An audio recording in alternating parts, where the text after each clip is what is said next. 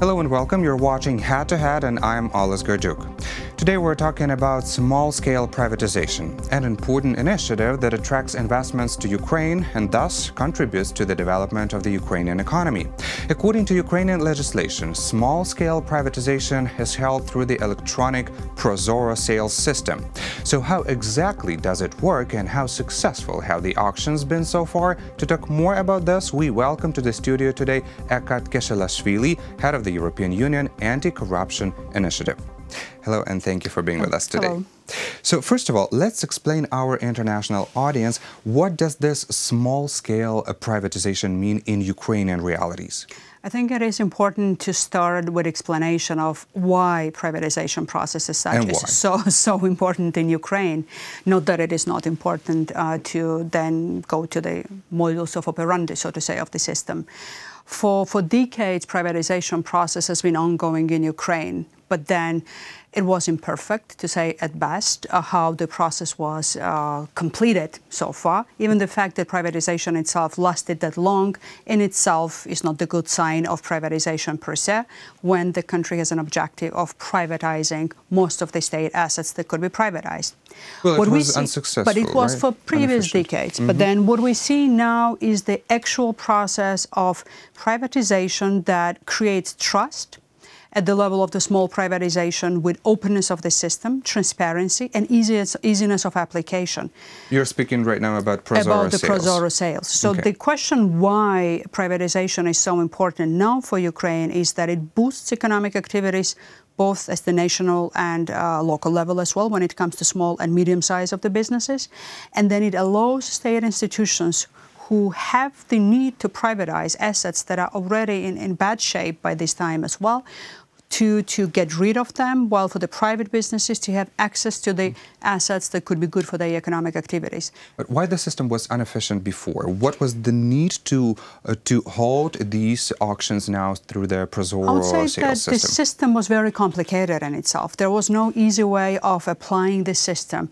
The rules were not that clear. The registry of the assets that would have been good and applicable for the privatization was not clear as well, and corruption was part of the deal as well.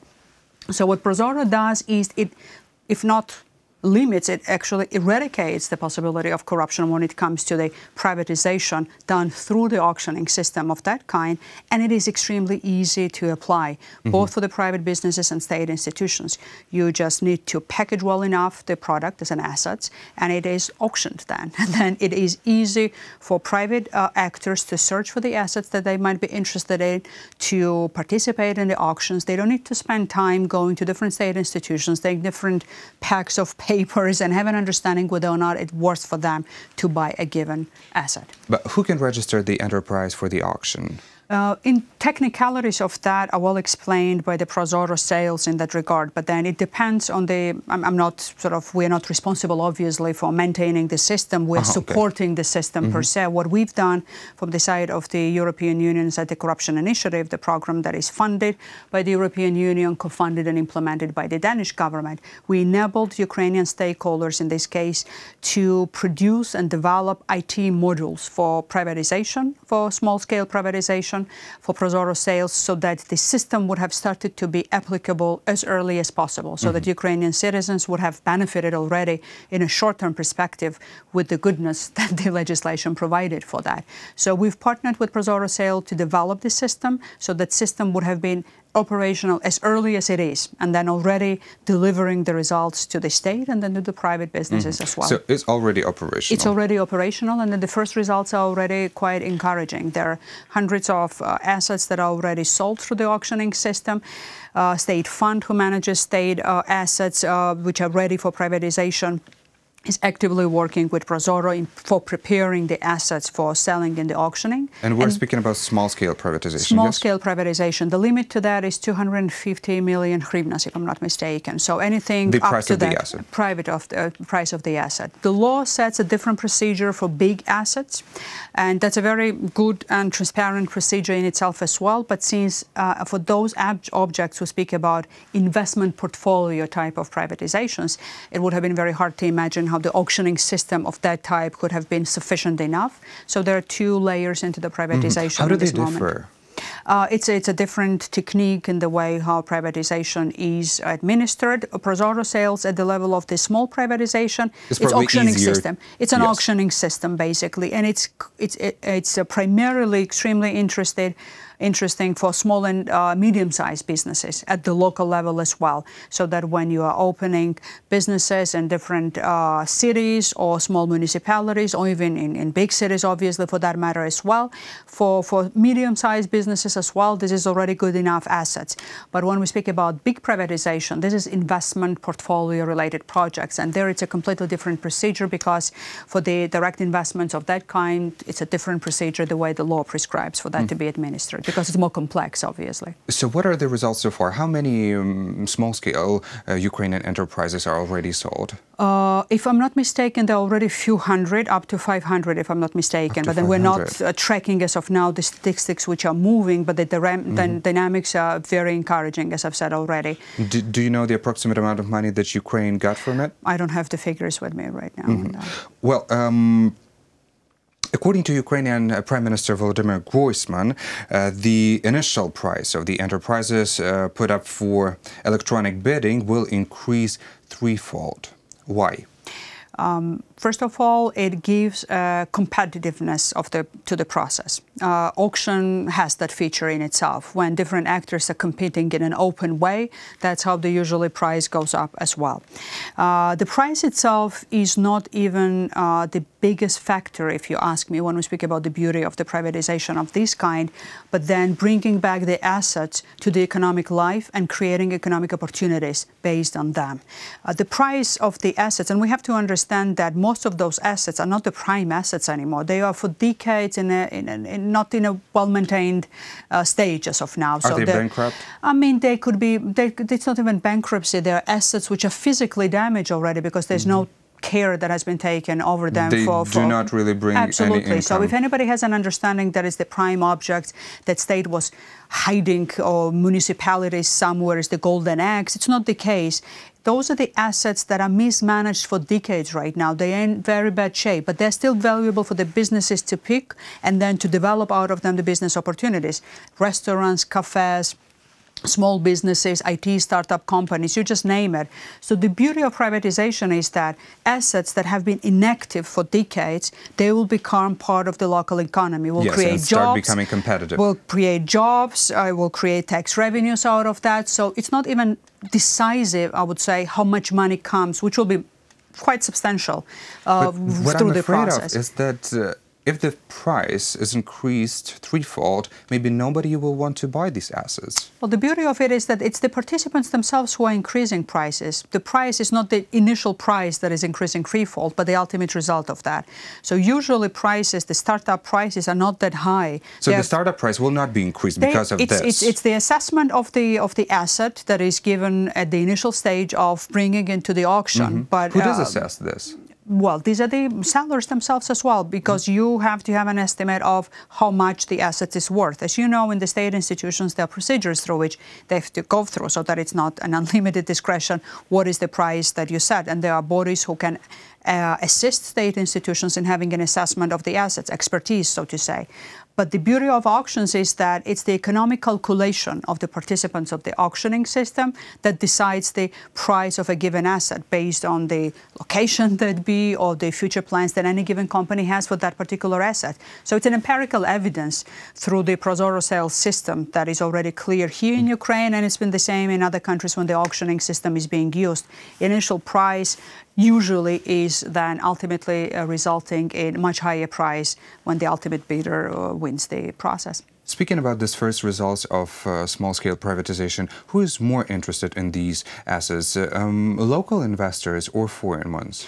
I would say that it could be a mix, but local investors would be even a dominant factor here, because we speak about small and medium-sized businesses. It's not the big investment portfolio projects in that regard, but it could be part of the bigger chains as well. Let's say a company interested to open up the chain of restaurants in Ukraine, you could be looking into different assets in different locations, so that in that case it could be a foreign investor as well. So anything is possible in that regard. So the bidding itself is quite attractive in terms of easiness of application for foreign investors as well, obviously. But the biggest interests are, and it's a good thing to have the local interest in it. It's the interest of the local municipalities as well, for them actually to get the revenue out of the unused assets and then bring them back to the economic life. And then it's very good for the local actors as well to tap into the new potential of enlarging their business opportunities locally. Of course, yes. Well, you represent the European Union's anti-corruption initiative. So what kind of attempts of corruption did you observe or prevent while supporting this privatization reform in Ukraine? Well, if one would speak about the challenges of the past, it will be a long conversation when it comes to the challenges related to potential corruption. Could you compare maybe the challenges that you had before the launch of this ProZorro.Sales system and since it started operating?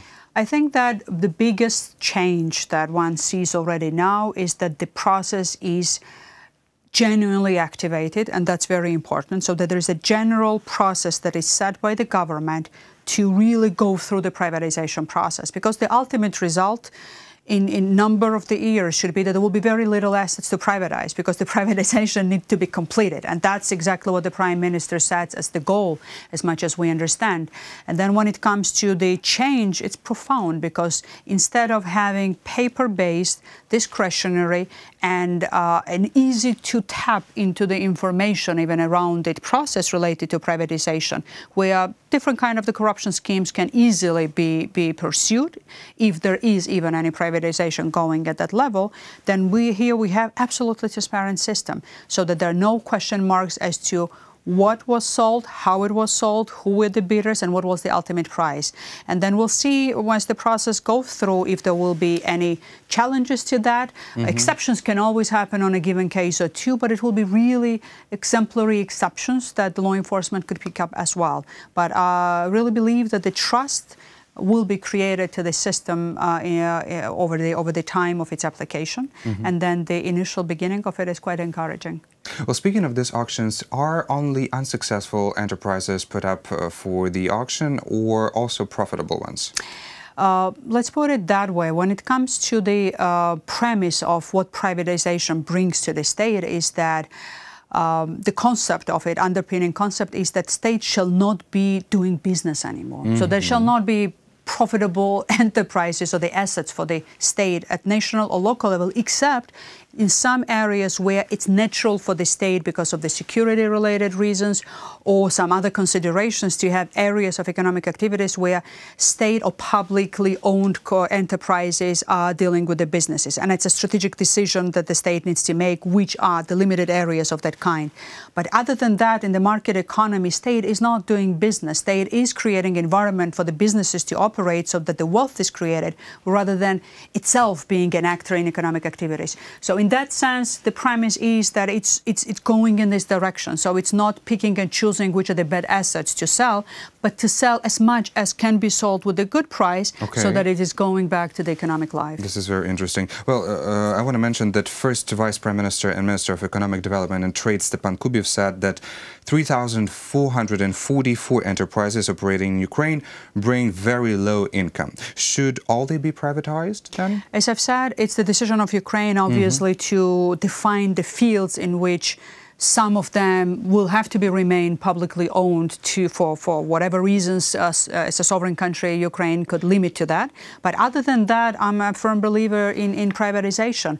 Economic vibrancy, when it comes to the competitiveness of the economic actors, cannot be compared with the way how, no matter how well intended, any state institution or publicly owned company could be.